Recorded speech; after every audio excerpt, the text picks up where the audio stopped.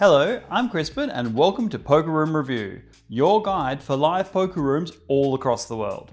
In each episode, we review a live poker venue, discussing the important things you need to know when planning your next poker destination. For each venue, we review a range of characteristics, including location and access, game options, service and experience, and rake and rewards. We also discuss the rules, quirks, and issues relating to each location. Today, we are moving from casinos to a community poker league known as Shark Poker in Perth, Australia. You'll know that previously we reviewed the Crown Perth Entertainment Complex, however the Crown Poker Room has a rather unlikely competitor. So let's get into it. Category 1, location and access. Right off the mark, things get quite quirky, because Shark Poker doesn't have a single permanent location. This is a product of the unique regulations in Western Australia.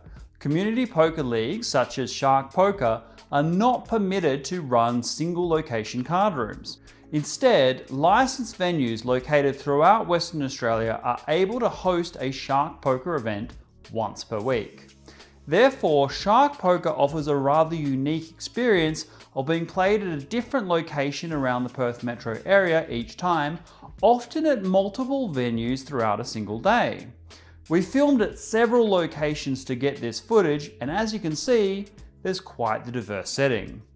Whether you like this is a matter of personal taste. Certainly if you're a Perth resident and play poker only casually, then it's likely ideal, as there's sure to be at least one venue in close proximity to where you live. Also, if you're a visitor and want a reason to see different parts of the city, then it's a useful excuse for doing so. Moreover, nearby accommodation is generally going to be a bit cheaper, since most of the games aren't being run in the inner city, opening up a range of Airbnb possibilities. A few venues are easily accessed via public transport, but that's true for only some and not all. The reality is that Perth is a large urban sprawl, and unless you're driving, it's nearly impossible to conveniently travel to all these various venues. Many of these are located in outer suburbia. So if you're not road mobile, you're going to have to prioritize which Shark venues you do visit. If you're in Perth, you should definitely sign up to the Shark Poker Facebook page to get all of their most up-to-date scheduling, and also download the Let's Go Poker app available in the App Store. Links to both are in the description below. Overall, being forced to move from location to location is obviously a bit of an annoyance for a committed player, but Perth is a beautiful city and Shark has managed to walk these restrictions remarkably well. For location and access, 3 stars. Category 2, game options. This is an area where Shark Poker really shines. While the casino just offers live cash games, Shark Poker offers cash games of both Hold'em and Pot Limit Omaha, and also a dizzying array of tournaments with a variety of buy-ins and structures to suit your preference. Shark Poker has also seasonal tournament carnivals where they have high roller tournaments, PLO tourneys, and an accumulator main event, just to name a few. And unusually for a community poker league, these are all dealer dealt. Small tournaments are usually completed at a single venue. These often cost around 70 Australian dollars, while bigger tournaments can be located in various venues over several days. The highest buy-ins are around 1,500 to 2,000 Australian dollars, offered as a monthly special. Cash games are typically 2-5 and 5-5, but sometimes an occasional big game will also get up. The main limitation is that these higher buy-in events have strictly limited seat numbers, and they end up playing more as a sit and go. This is because there's a somewhat arbitrary regulation that community poker leagues cannot offer prize pools of more than 50,000 Australian dollars in Western Australia. This also means that major international leagues such as the WPT and WSOP cannot run their series in this jurisdiction outside the state's only casino, which due to the staffing requirements, the casino has no interest in hosting. This regrettably leaves Western Australia off the international poker circuit map. Given that the overwhelming majority of money from these events comes from foreign and interstate visitors, this is something that the local government may wish to change. The license restrictions are an obvious limitation, especially on days with just a single venue. But again, Shark Poker does the most with what they're given and is currently the only poker league in Perth providing live dealer-dealt tournaments. Combined with the different cash games offered at every Shark Poker venue, the game options are more than adequate, even though we won't be seeing major branded open field events until the regulations change. 3.5 stars. Category 3, Service and Experience. Shark Poker is owned and run by poker enthusiasts, and it shows. Dealers are fast and helpful, tournaments and cash games are diligently managed, and wait times are brief and reasonable. At several venues, non-alcoholic drinks are complimentary, with quality barista brewed coffee being provided. Although note, this is not the case everywhere. Shark Poker also has chip runners that efficiently bring you chips and take cash or FPOS transactions without holding the game up in any way. Players are allowed phones at the table, including headphones, provided they're not actively on their phones while cards are in front of them. But most notable is the attitude from staff and players. It's a relaxed, friendly atmosphere with lots of discussion and banter at all times. Don't be surprised if you make friends quickly with the dealers and players. Staff go out of their way to be helpful and make players feel comfortable without being unfair or bending essential rules. When playing Shark, it's easy to forget this isn't a private game with friends, given the setting is usually some quaint Irish tavern with quiet music and good food available to order.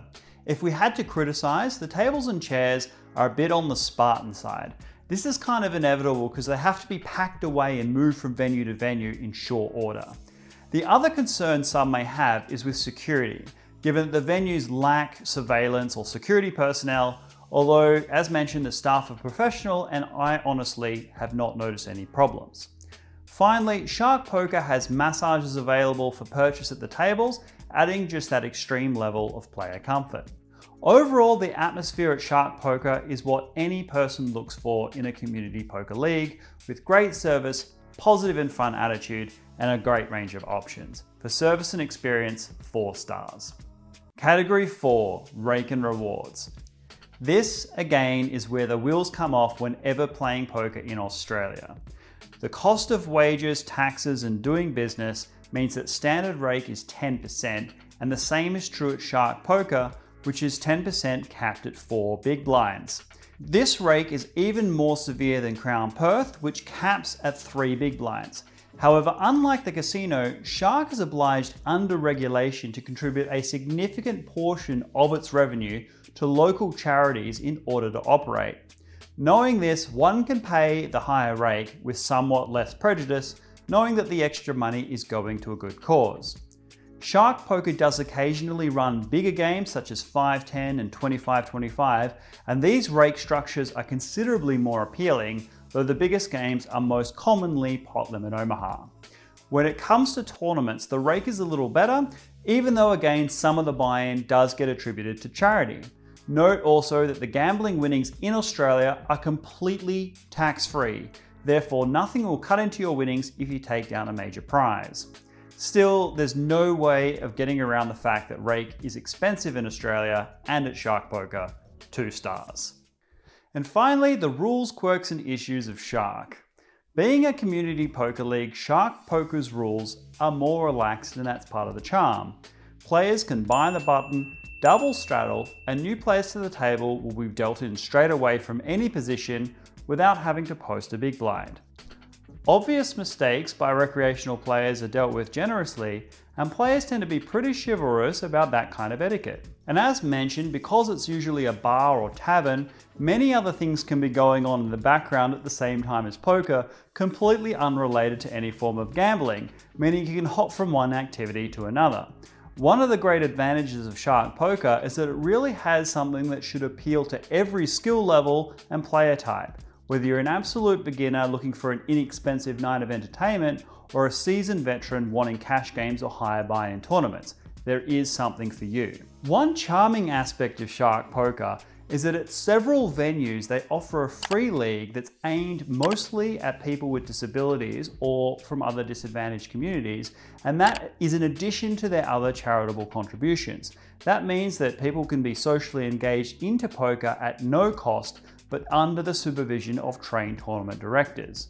Most of all, the people who own and run Shark Poker really love the game, are deeply knowledgeable and great to talk to. The player pool is equally engaging and is a great way to meet people in Western Australia. Shark Poker has also mastered the back-end administration with their own app and a constantly updated Facebook page. They're constantly innovating with new venues, tournaments and cash games to suit every taste, which gives the sense of being quite dynamic. The main limitations are those specific to the WA regulations relating to community poker, namely that time played at each venue is limited and the maximum prize pool is capped. Rake is also high, but not wildly out of step with the rest of the country. Maybe once these restrictions are lifted, Shark Poker will be able to put Western Australia back on the circuit map, but until then, drop in when you're already in this part of the world to a Shark venue. 3.5 stars. We review new poker rooms regularly, so if you found value in this content, please hit the like and subscribe buttons because that's the only way YouTube will know this is the case. Also, please, if you have access to any Facebook groups or poker forums, consider sharing this video because getting more views is the only way we can create more content. In the meantime, have you been to Shark Poker in Perth? If so, what did you think? Is there anything I've missed or recommendations you'd like to include? Please comment down below, I'm sure everyone would appreciate it. If you want to check out more reviews, you can do so right now. Otherwise, thank you for watching and we'll see you next time. Goodbye.